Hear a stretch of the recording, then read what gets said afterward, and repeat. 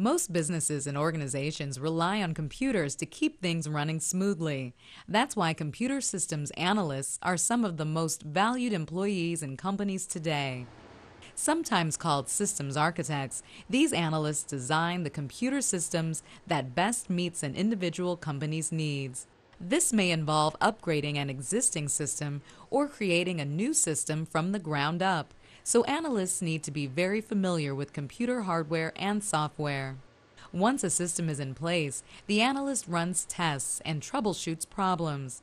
Analysts work with computer programmers, teaching them the new system. We got a couple alerts off of this T1. We probably want to check this out later today. Beyond technical knowledge, being able to work with others and to communicate clearly are required skills for this job.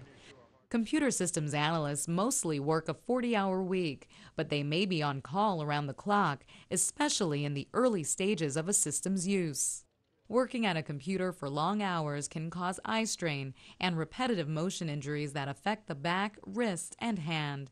However, there are ways to avoid these problems. While some employers will accept a 2-year college degree, many prefer a bachelor's degree. They look for studies in computer science, information science, or management information systems. Computer technology is a constantly changing field, requiring continuous study to keep one's skills up to date. It is also one of the fastest growing areas. For computer systems analysts, the job opportunities are hotter than ever.